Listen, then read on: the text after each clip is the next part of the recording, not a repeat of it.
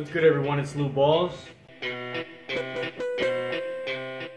So, I took a little bit of video. I was actually removing some baby scorpions, emperor scorpions from the mother. She just recently had some babies, and they just molted, and they're starting to come off her back and explore. And I figured I'd do some video while I remove the babies. There's not a lot of footage of stuff like this on the internet, so I figured it'd be something really cool to actually document and put on video. So I know when I was doing research on scorpions, I was looking for things like this, and I can't find too many. There's maybe one or two videos that I've seen ever of something like this, and it's usually already set up. So yeah, I figured this would be a really good opportunity to get this footage of removing this. So I dropped a lot of the audio out, and I did the voiceover to explain what was going on. So this is something new to me, a cool little passion project on the side I have with some scorpions, the Asian forest scorpions, and just specifically for this one is the emperor scorpions that I have. I thought it was a really cool experience for me. The kids really enjoyed it, and I hope you guys enjoy it too.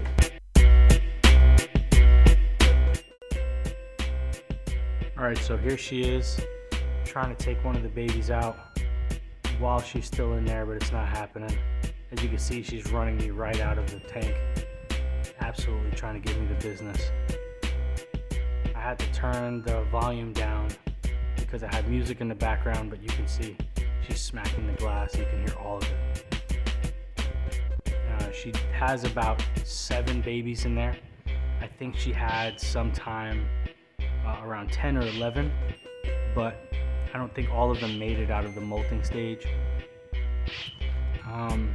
So we only have 7 in there. I counted all of them and keeping an eye on them. As soon as they got off her back, it's time to move them. You're trying to snap them. You can see she's fighting me the whole time. She's protecting them this whole time. So I figured my best bet is to get her out of the tank. It'll be safer for me, safer for her, and it'll actually give me a chance to get the babies out one by one.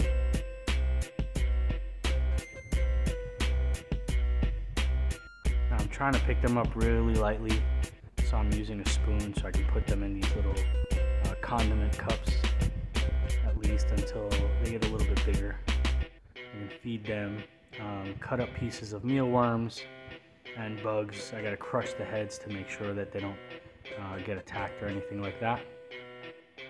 But yeah, she kind of dug a hole in the corner of the water bowl.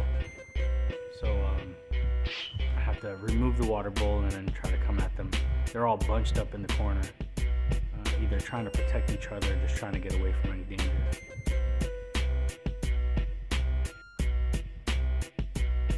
Some of them, I mean, they're feisty little guys. They were moving around the whole time. And I got the kids in the room with me, and so they're enjoying watching it.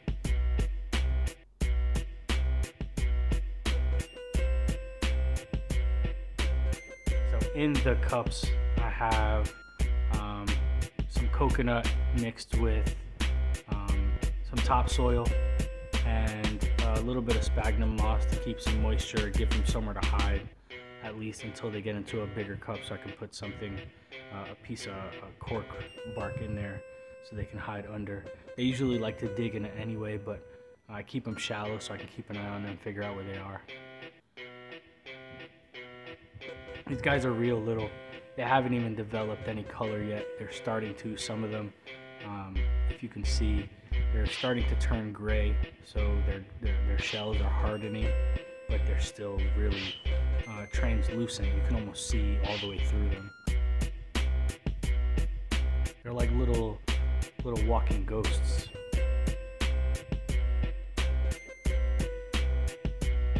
I kind of cut it out because it looked like dead air since I have everything focused on the tank itself, but I had to, when a couple of them got out and I had to chase them around the table. These guys are little crazy ones. As as small as they are, you can see they're trying to defend themselves. They're super feisty. They're probably about 3 weeks old. I think they were born June 17th or 18th or something like that is when she started having them.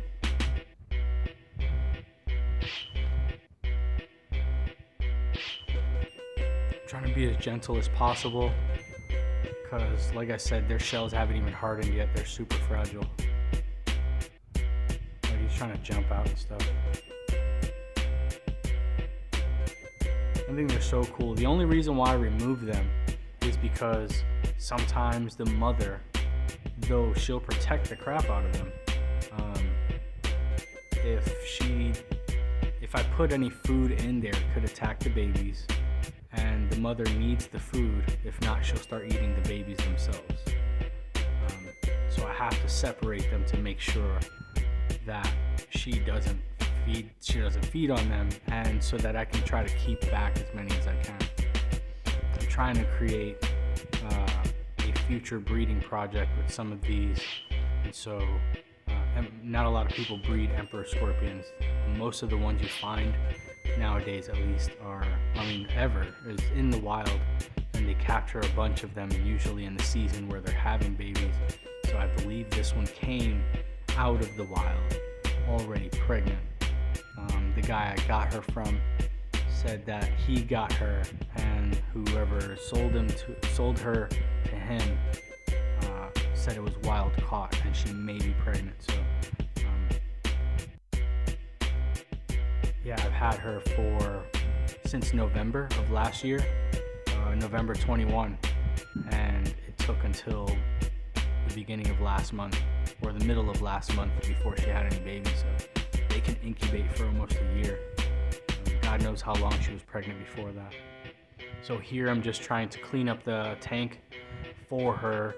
So she had made a mess of it when she started nesting and everything, so she uprooted all the plastic plants and stuff. So I'm just trying to put everything back so she has somewhere to hide, and so that it just looks a little bit cleaner. Take a lot of the leftover stuff from the food and stuff that she had laying around and clean off the rock. I have that stone there actually for future breeding. I thought if she wasn't pregnant, at least I can take the male that I have and use that to create a breeding program for her. And the males will usually grab the females and deposit their sperm plug onto the stone, or like a flat stone or a flat rock, and then pull.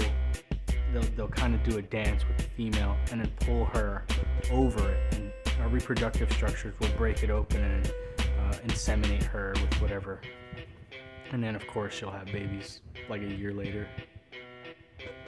But you see I'm putting her back in, and she's still really, really angry. And you see she goes back to the corner where she was nesting earlier, and she realizes there's nothing there, or I covered everything up, so she's pissed off. If she could talk, she'd be cursing at me right now. So that's it.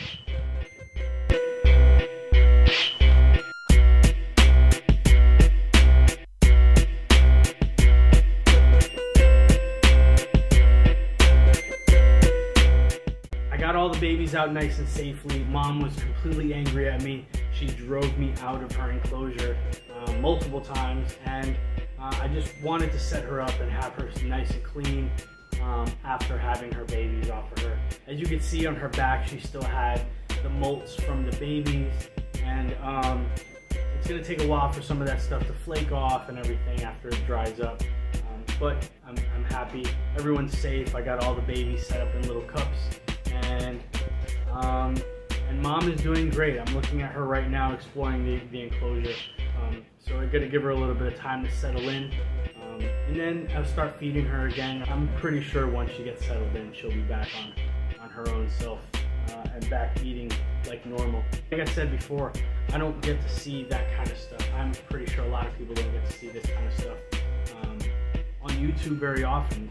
A lot of people don't show that stuff.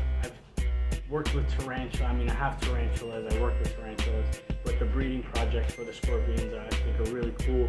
I would like to see more captive bred scorpions, emperor scorpions, and Asian forest scorpions, and people actually knowing where they're coming from instead of pulling them from the wild. But that's a concept and a conversation for another video.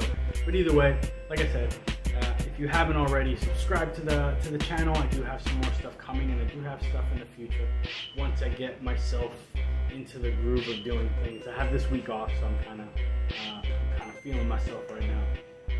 And yeah, like the video if you like it. If you like this kind of stuff, I also have some ball python stuff, which most of you probably know me by, and I'll be showing that stuff very soon.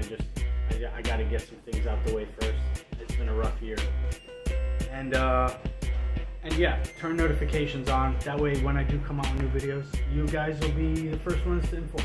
But yeah, thank you guys for being here, and thank you guys for watching. Smile big and hustle hard.